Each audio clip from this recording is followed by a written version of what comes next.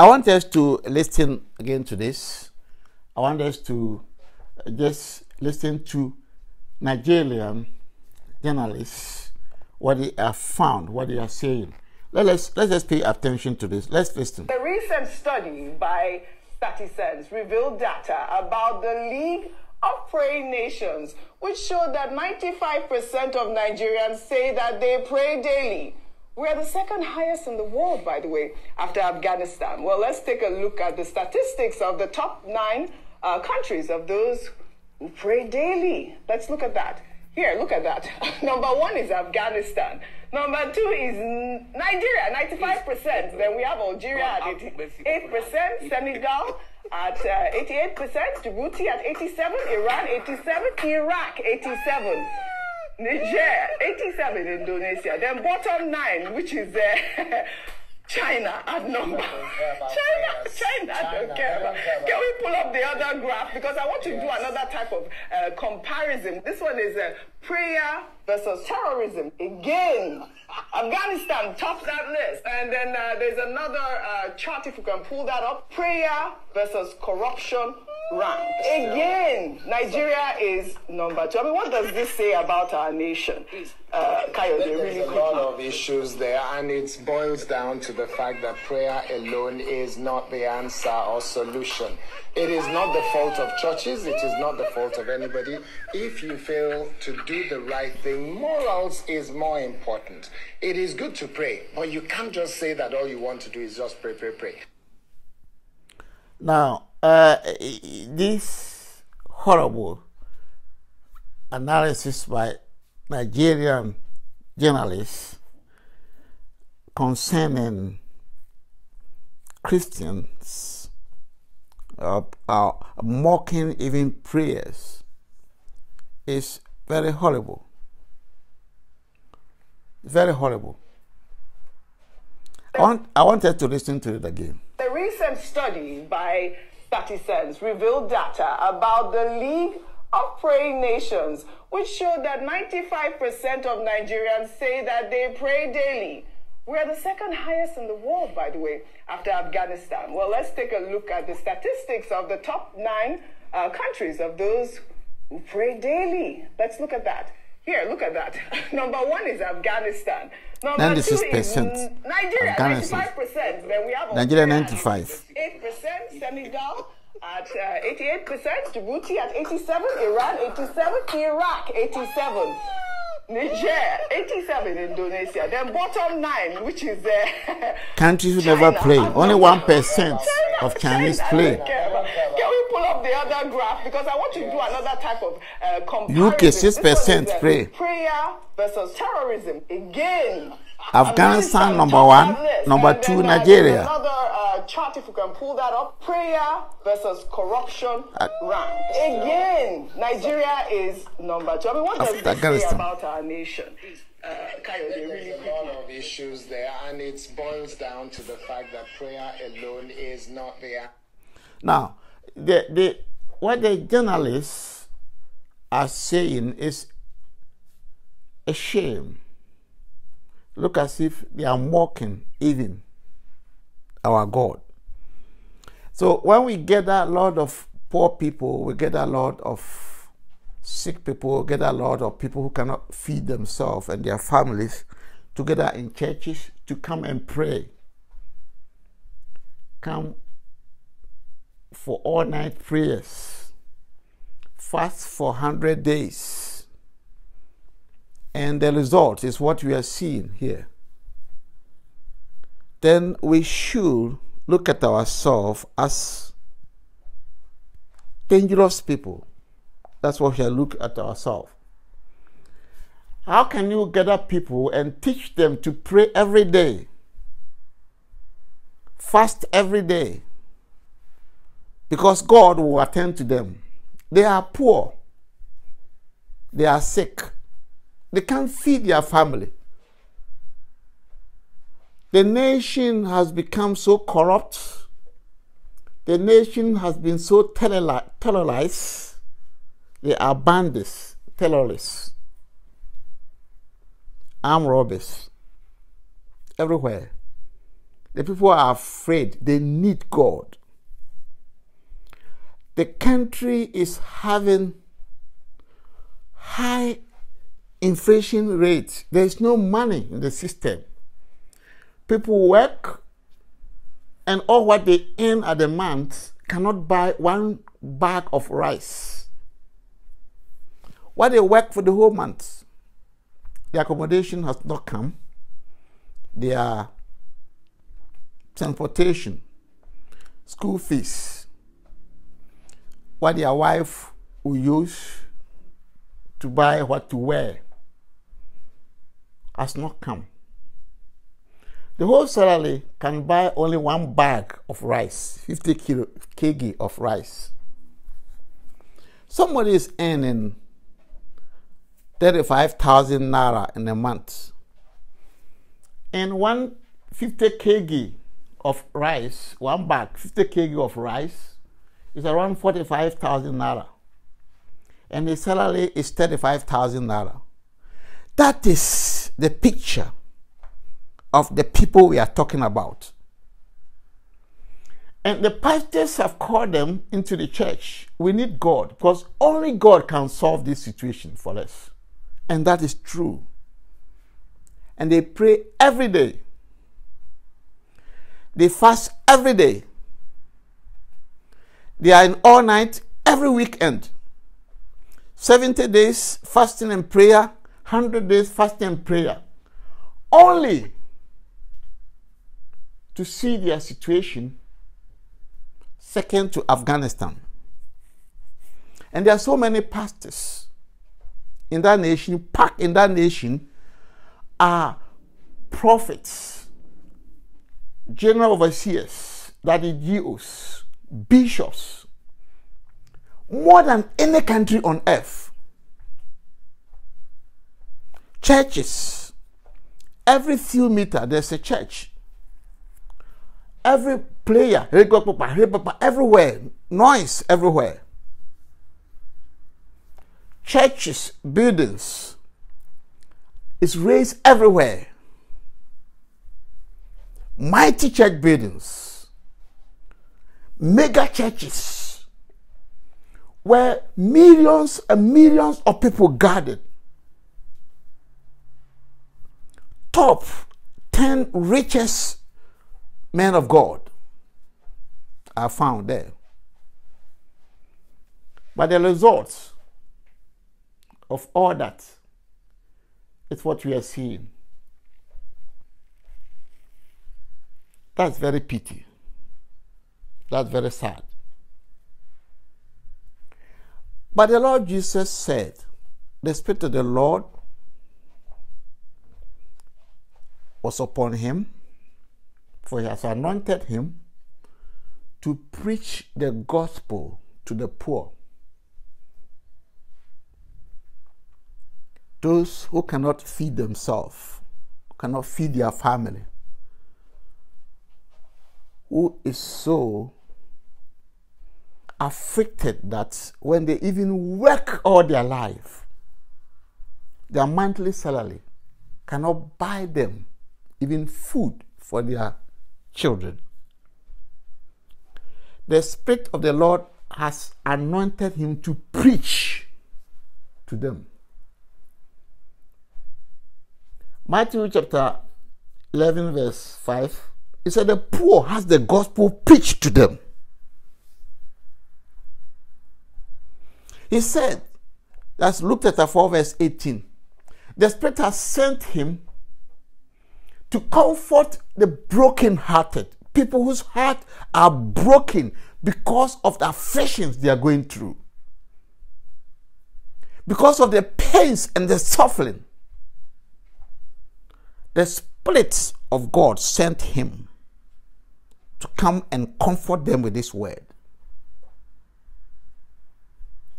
The Spirit of the Lord has sent him to preach deliverance of these captives who have no power to deliver themselves. So the Spirit of the Lord sent him to them to bring recovery of sight to them, to bring recovery of sight to them, to heal those of them who are bruised. How is somebody who is sick and going to and needed medical attention? Since it's in the flesh, his flesh may have some problem and he may need medical attention, dressing, medical dressing for wound, or anything can happen to the person and may need medical attention.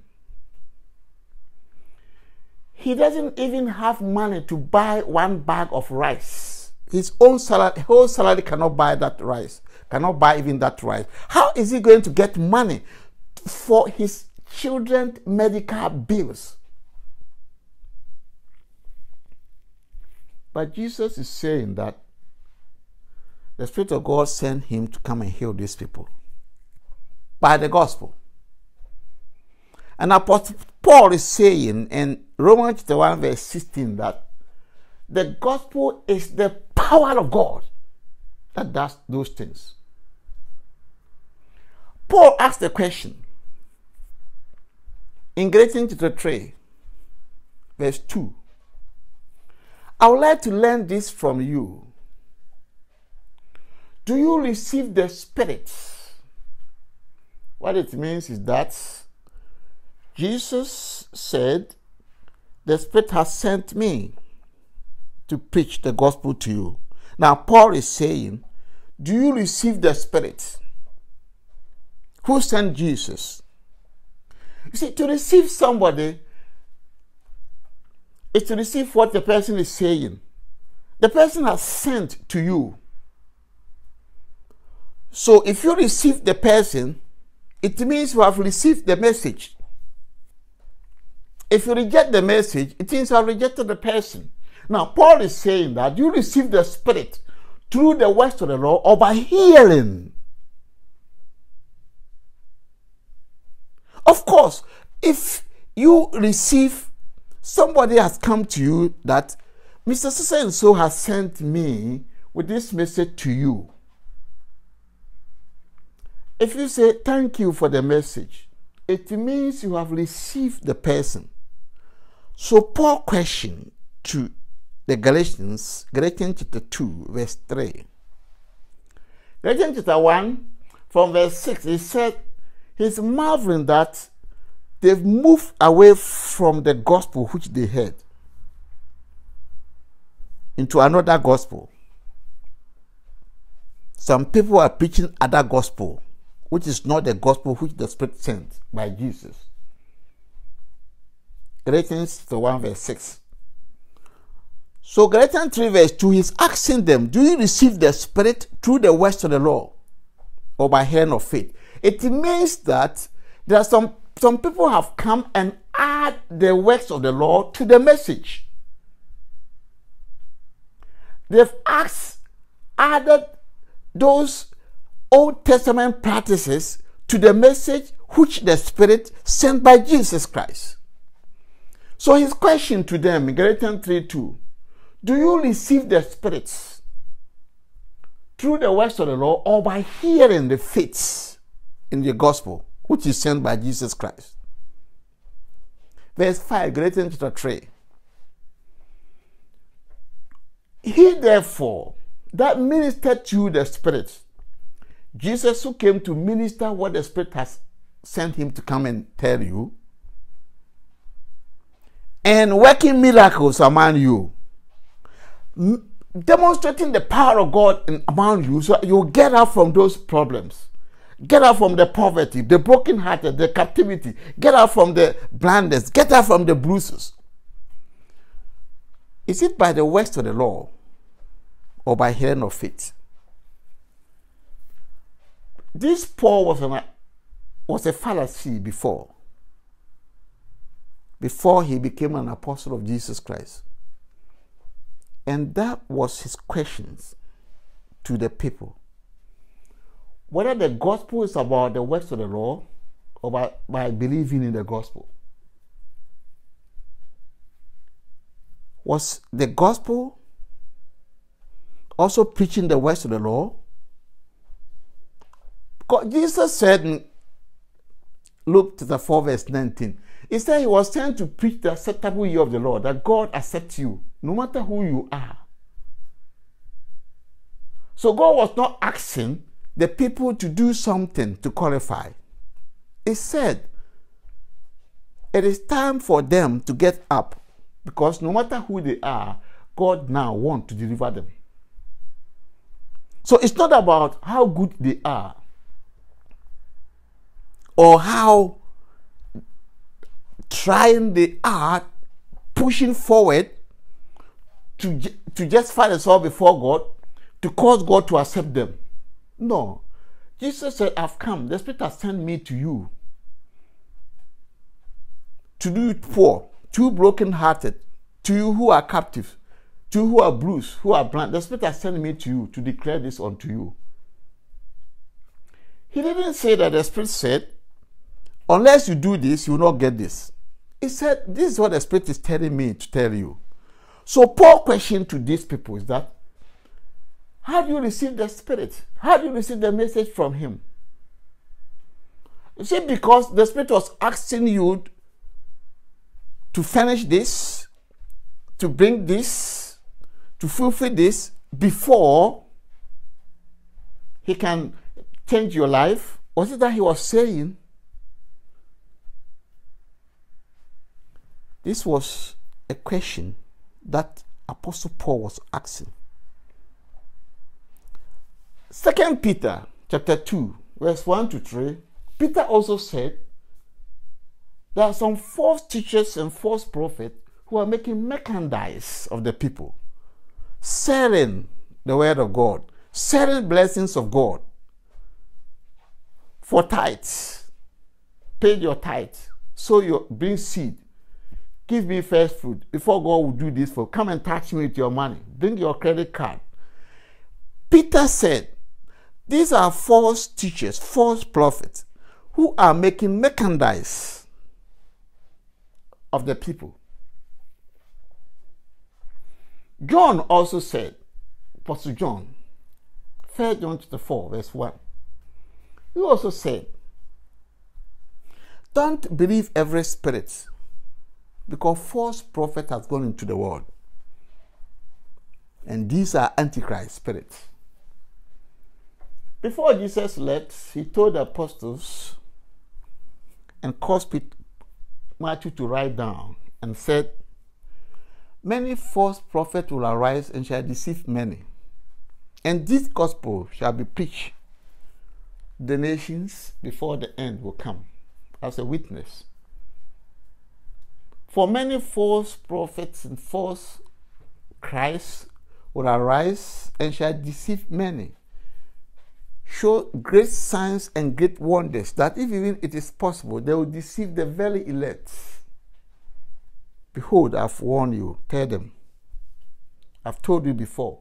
So if they tell you that they are having miracle crusade here, they are having Holy Ghost convention, they are having prophetic anointing service here, don't go there. Matthew chapter 24, verse 11, verse 14, verse 24 to 26. Matthew chapter 24, verse 11 and verse 14, then verse 24 to 26.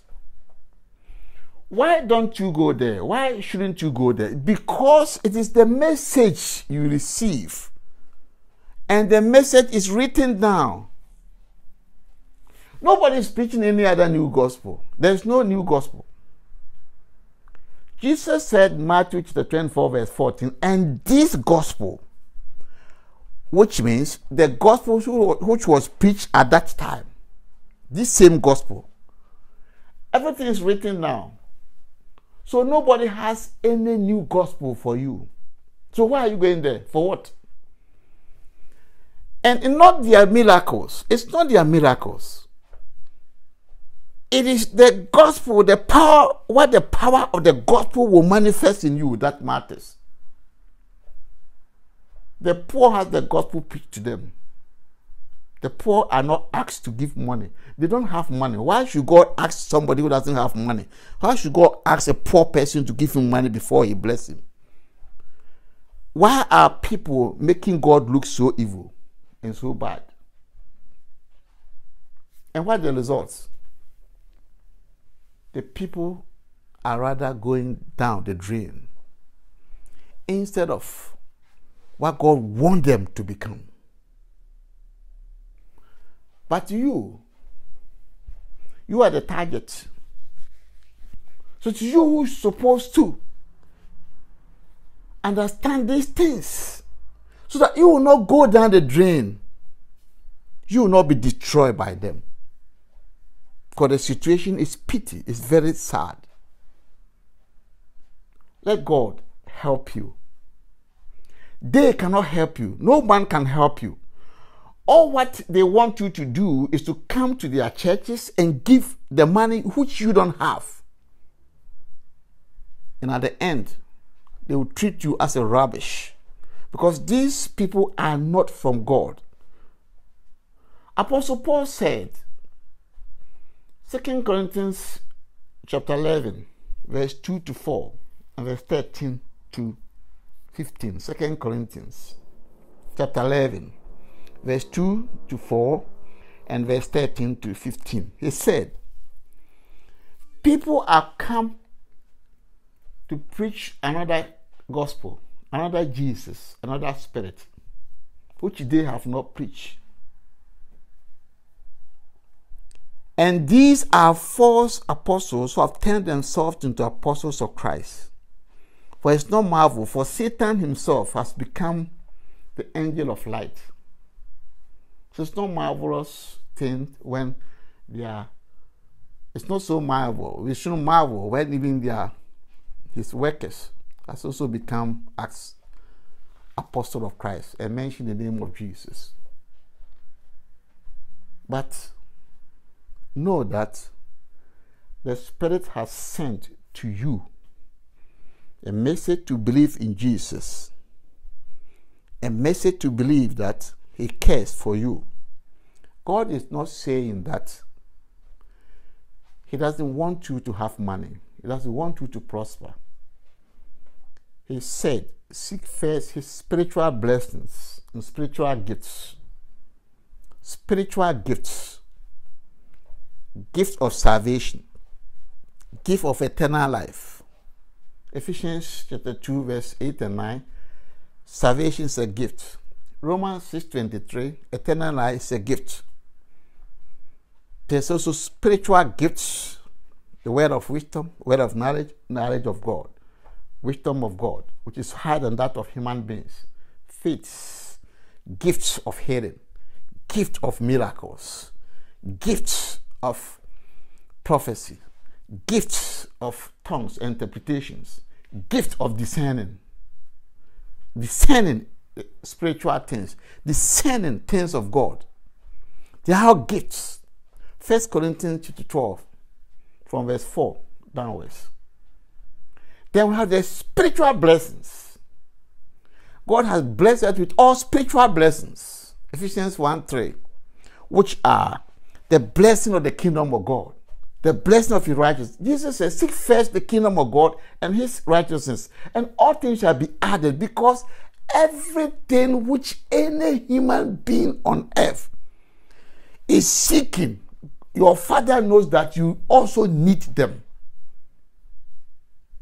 So when you pray, don't even talk too much, for your Father knows the things you need. Matthew chapter 6 verse 8, verse 32 to 33. Matthew chapter 6 verse 8, verse 32 to 33. So God is not saying that He doesn't know that you need money and doesn't want you to have money. Have nice houses, good life, and whatever you want on earth. He said everything which the nations, the unbelievers in the nations are seeking, your Father knows that you also need them. But the spiritual blessings, the spiritual gifts must be first. Because the reason why you have problems, the reason why you can't overcome the world is because you have been oppressed. You are being oppressed by spirits. And when you get the power in the Spirit, you will cast them away. So first, in the name of Jesus, By receiving the gospel, you will cast those devils from your life and stand against the serpents, the demon forces. When they poison, you will not die, and you will become a restorer to the nations. That was why he sent the apostles to go and preach the gospel. Matthew chapter 16, verse 15 to 18. As I said before, that those who receive the gospel, they will repair nations, build back cities. Isaiah 1 verse 4 to 7. That's what the gospel can do for you. So don't let people deceive you. May God give you understanding. Amen.